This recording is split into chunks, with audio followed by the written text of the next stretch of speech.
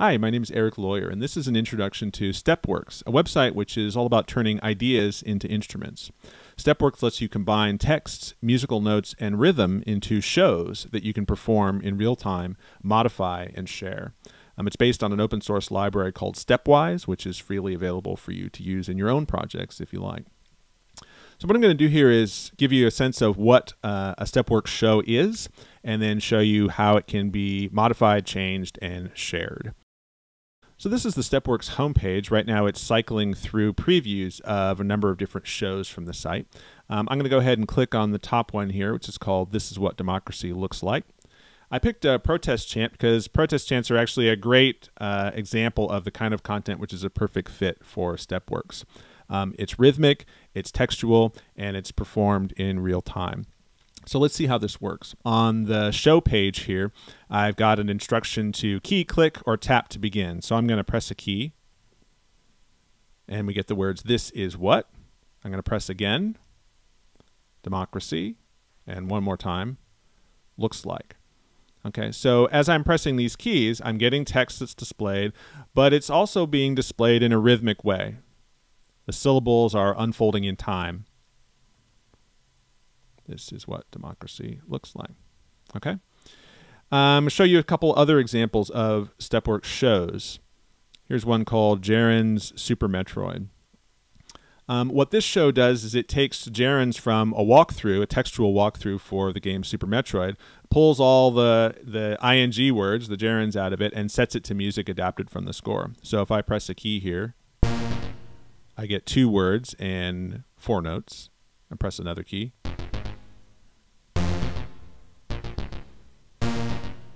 So I'm getting words describing what one does in Super Metroid. So in a way, I'm kind of playing the game, but in a textual fashion.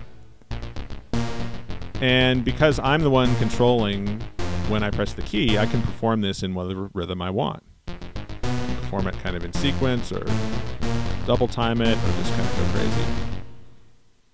Okay, another example here, kind of in a similar vein. This one's called Boss Verbs Earthworm Jim. Similarly, it's taking verbs from a walkthrough for the boss battles for Earthworm Jim and setting them to music adapted from the score. So if I press the key,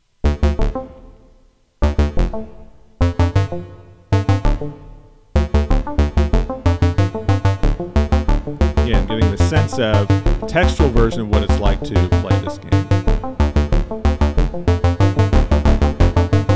And again, I can perform it in whatever rhythm I want. One of the cool things about this kind of storytelling is this collaboration between the user and the author. So the author is determining what happens, and the user is determining when it happens. So you get this kind of interesting collaboration that, even though it's a very simple mechanic, there's a lot of creative possibilities that are available in there. All right, so let's dig a little deeper here. I'm going to go back to our democracy show. And we're going to talk a little bit about what makes a show. So a show on Stepworks is a combination of 2 things, a script and a stage. The script determines what the content of the show is. The stage determines how that content is presented. Okay, so if I look at the footer here on the description of the show, I see the script here is called This Is What Democracy Looks Like, and there's a stage here called Slab Text Sign. Okay, so I'm going to click on the script link, and this takes us to the scripts page. So we see XML here. This is a special flavor of XML called Stepwise XML that's specific to Stepwise and Stepworks. I'm not going to go into all the features of it here, but if you look closely, you can see the words and syllables are in the script. So here's this is what, then democracy split up into syllables, democracy looks like. Okay. And we can see there's other things in here. There's colors, there's other elements here. We'll get back to them in a minute. So this determines the content, the what of this show. Now if I jump back here and click on the link for the stage, which is called Slab Text Sign, we go to a page for that stage. And we see here Slab Text Sign is bold screen filling type based on a jQuery version of the slab type algorithm. This is an algorithm I developed a number of years ago for laying out text in boxes, basically. And if I start to perform this stage, it's got some default content loaded into it. This is a sentence that contains every letter of the alphabet, several fabulous Dixieland jazz groups played with quick tempo, and we can see the visual effects of this stage at work. It's taking the text and it's stretching it to the full width of the screen. No matter how much text I add in, it still just applies this same approach over and over again. Okay, so we can see how the combination of this stage, which visually treats the text in a certain way, with the content of the script that we saw that has the protest chant, "This is what democracy looks like," results in this effect where we see the words being stretched across the screen in sequence as we're performing them. Okay, so let's say we want to make some changes to this script. Let's look at how we can do that. So the escape key actually lets you toggle the display of the little toolbar here. And if I click Options, I get all my customization features here. So if I click this menu, I can actually look at the other scripts on the site. I can load other scripts from the site into this stage. But one thing I'm going to check out here is I'm going to click on Enter Stepwise XML. And one little nifty thing about the site is that whatever script is loaded, its XML code gets loaded into this dialog. So right now we're seeing the script that's currently loaded, just like it appeared on the other page, the script for "This is what a democracy looks like." So we can see the text in here. And at the bottom, you remember we saw colors there. So I'm just going to go right in here and edit these colors. So I'm going to change white to green. Everywhere I see white, I'm going to put green. And everywhere I see blue, I'm going to put black. Okay, so now instead of red, white, and green, we've got red, green, and black. Oh, we've got one more white here. We'll change to green. Okay, and now when I hit done, it's going to load that modified script in. And now when I perform it, I get the same text content, but in the new colors. Okay, so pretty easy to change something like that. But let's say I want to go further. I actually want to change the text of this chant. One way you can do that is pick Enter Plain Text here. And so now I can just type my own text, and every line of text is going to get turned into a separate step. So let me just put a different chant in here. So we're going to put in "Resist the policy, love the people." Okay, when I hit done, it's going to load that new script in. And here we go. Resist the policy, love the people. And it loops. So just that easily, I was able to replace the text with my own text. Now this is great for a quick test to see how this text looks, but I want to add a little bit more pizzazz to it. I want to add some rhythm to it, maybe a little bit of color. So in order to do that, we need to use another feature of the site, which is integration with Google Sheets. Okay, so with a spreadsheet, we can actually, if we format it the right way, load more sophisticated kinds of content into Stepworks. So I'm going to show an example of that now. So I've got a blank spreadsheet set up here. And the way that the spreadsheet format works with Stepworks is that each column is a character. So one of the interesting things about Stepwise, which is the library that all this is based on that kind of undergirds the site, is that it's character-based. So characters can say things, they can do things, they can take actions. And so almost in the way that you could think of a music sequencer having different instruments or a musical composition having different instruments, in a score for a Stepworks show, we've got different characters. They're kind of like tracks.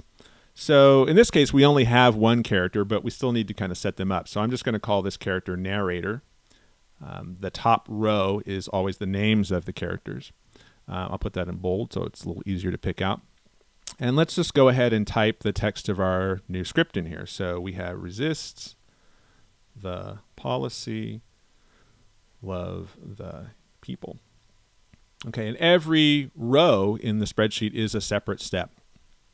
All right, so in order to load this into Stepworks, all I need to do is publish this spreadsheet to the web. Yes. Copy the URL. And then when I go back here, I'm going to pick Load from Google Sheets. I'm going to paste that URL in. Click Done. It loads the content. Here we are, resist the policy, love the people.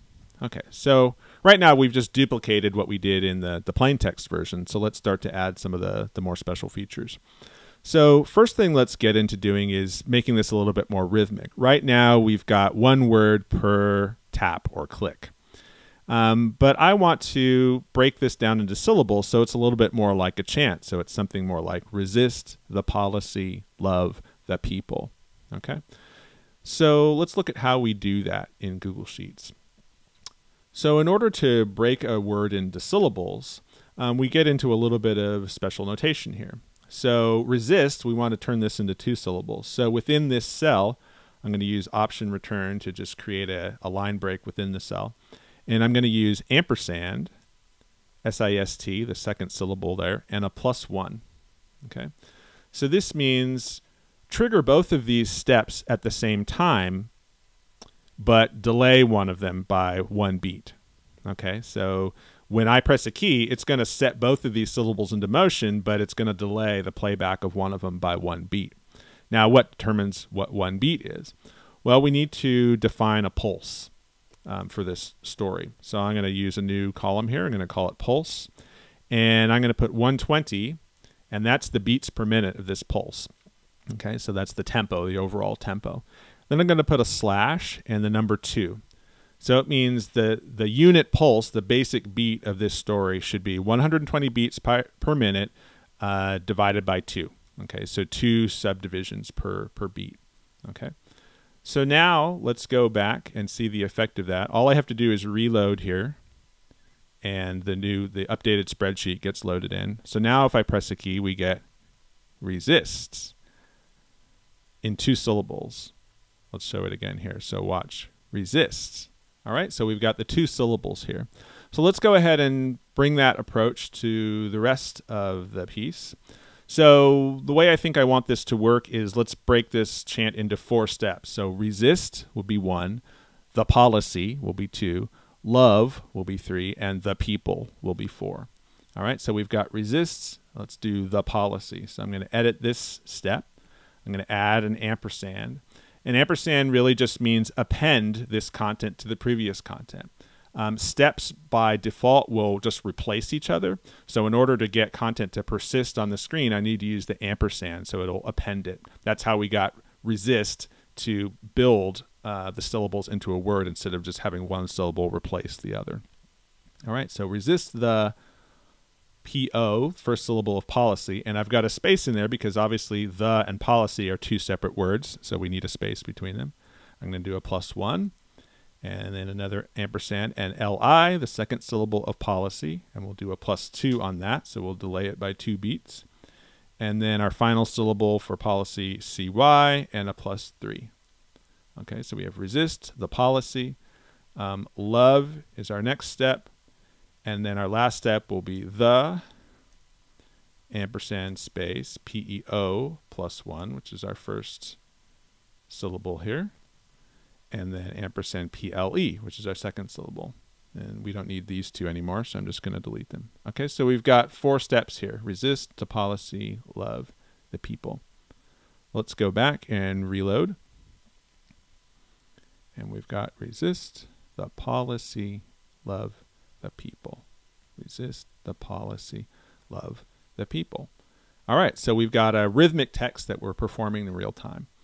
So this is good. We're doing well here, but the font's a little bit plain. So let's pick another font that we can use for our chant here. So I'm going to open up Google Fonts. And pretty much any font in Google Fonts is supported in Stepworks. So I'm going to choose, I kind of like this one, Barrio. So let's go back to our spreadsheet. And I'm going to use a bit of special syntax here. $, set font. And I'm just going to put the name of the font, Barrio. Okay, so let's reload. And we've got resist, the policy, love, the people. Cool. So now we've got our font in here, and all we had to do was use that set font command to get it going. Now, one thing you might notice is that some words are smaller than others. So like love here is really small. Why is that? Well, it's just a function of this particular algorithm that when you have too few characters, the spacing gets a little thrown off. So, but I really want this word love to show up large. So I'm going to cheat on it a little bit and use just some special characters to make it longer so that the algorithm will scale it up. So I think I'm going to use a tilde here, which somehow seems appropriate for love. And let's go ahead and, well, let's see what that looks like. So I'm going to reload here. Resist the policy love. There we go. So now love is nice and big because basically it's a 5-character threshold for the scaling to take place. I kind of like the fact that it does jump in size. It makes it a little bit more percussive, but I really wanted love to be big, so I wanted to do a cheat there. And since love and resist are kind of our counterpoints here, I'm going to add some special characters around resist too. I'll do asterisks, which seems somehow appropriate to resisting. So now we've got resist the policy, love the people. Okay. So the last thing I'm going to do here is let's add some color to just kind of brighten this up a little bit. And we can use some special commands to do that as well. So I'm just going to do a command called set4color, which is the foreground color, which this stage will interpret as the color of the text. So let's make it orange. And I'm going to use another command called setBackColor, or the background color. I'm going to set that to purple. I could also use pretty much any CSS color notation here. So I could use hex colors or RGB. So let's say I want the first 2 steps of this story to be orange text and purple background. And then the last 2 will be the reverse. So let's make it purple text with an orange background. Okay, let's reload here. And let's perform. Resist the policy, love the people. Cool. All right, so we've got our colors going, we've got our font going, we've got our rhythm going. So you can quickly see how you can customize content and really make it your own. So I hope you get a sense here of what's possible with Stepworks. One of the great things about the Google Sheets implementation is that these are shareable. So I can use the Facebook or the Twitter links, and it will actually append the reference to the spreadsheet in it. So you can customize your own content with Google Sheets and then share it just by copying the URL or using the social sharing features. Without having an account or anything like that, you can create your own content and share it with the world. So with that, I hope you've enjoyed this introduction to Stepworks. The website URL is step.works. There'll be many more shows and stages and scripts going online in the near future. Please let me know what you think. Send me some feedback. Let me know any additional features you'd like to see if you run into any technical issues. And hope you enjoy it. Thanks.